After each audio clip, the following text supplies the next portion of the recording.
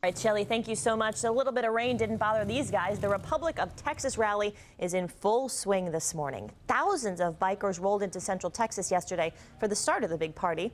Austin police are cautioning riders and other drivers as well to be safe out on the road.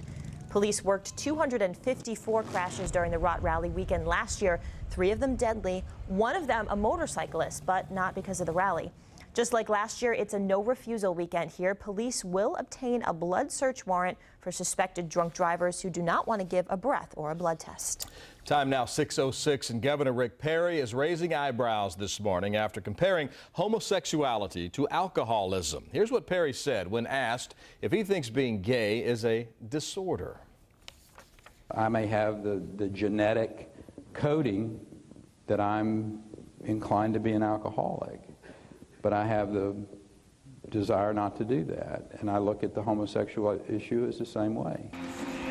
Perry's comments come just days after a controversial move by Texas Republicans. The party approved language to support voluntary psychological therapy to convert homosexuals to heterosexual. And in our sound off this morning, we want to hear what you think about what the governor had to say. We've already had nearly 400 comments on our KVUE Insider Facebook page. Here's one of them, Valerie. She writes, "And there goes my respect. Alcoholism is a dangerous genetic inclination. Homosexuality is not. If you're gay and not hurting yourself or anyone else, you shouldn't have to, quote, decide not to be." And Tony says, "So for years, people preach that gays are born that way. And when Perry says it, he's attacked. Either you're born that way or you're not. And it is biologically an abnormality, or the human race wouldn't propagate and manage to survive." You can share your thoughts, too, by logging onto the KVUE Insider Facebook page. We'll see you on Monday for another KVUE Sound Off topic. Austin City Council members burned the midnight oil last night. A long night session wrapped up just about 2.5 hours ago. That completes our agenda. Without objection, we're adjourned at 3:32 a.m. Wow, City Council members tackled a 122-item agenda, including this early morning talk about challenges to property tax appraisals. Council members also approved a portion of permit and building fee waivers for Seton's new teaching hospital. The hospital requested $2.4 million in reductions, but council only approved to decrease fees to $902,000. Austin Mayor Lee Leffingwell says the partial waiver is not fair because the city approved to waive fees for the UT Medical School. City Council also voted to hire 2 law firms to help with 3 lawsuits against the city. The lawsuits stem from the deadly shooting of this man, Larry Jackson Jr., by former Austin Police Detective Charles Kleinert. Police say Jackson went to a Central Austin bank to pass a forged check and then ran when Kleinert confronted him.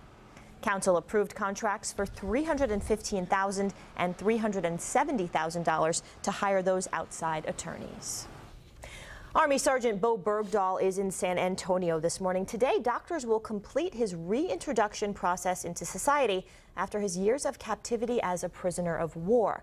And while many are calling for the military to begin a criminal investigation against him, Army officials say Bergdahl must first get used to America all over again. As KVUE's Joe Conger reports, many are calling for the military to begin a criminal investigation against Bergdahl. Army officials say he must first get used to America all over again. The plane has landed, and Sergeant Bergdahl's next and final step towards reintegration begins in earnest at a nearby military medical facility. He disembarked from the plane with the rest of the passengers, not needing assistance, and was quickly rushed to a waiting ambulance. He comes to Brooke Army Medical Center, where the U.S. Army brings all of its returning POWs for their final medical and psychological help under reintegration. Special doctors will work with him here as the Army debriefs him. All the while, Bergdahl will be introduced to current events that he may have missed in the 5 years since he was taken captive by pro-Taliban forces. His family arrived too, escorted by Army South officials. They'll be staying on post, and for the first time in so many years, they are expected to see their son. Army doctors say the timing of that reunion will be up to Bergdahl himself. Once he arrives on post, Sergeant Bergdahl will be taken to the 6th floor's psychiatric unit in a special ward that is reserved for high-value patients. That's the latest here in San Antonio. Now back to you. All right, Joe, thank you. New developments this morning about some top American beers in America's Money, where you can now find the ingredients for your favorite brew.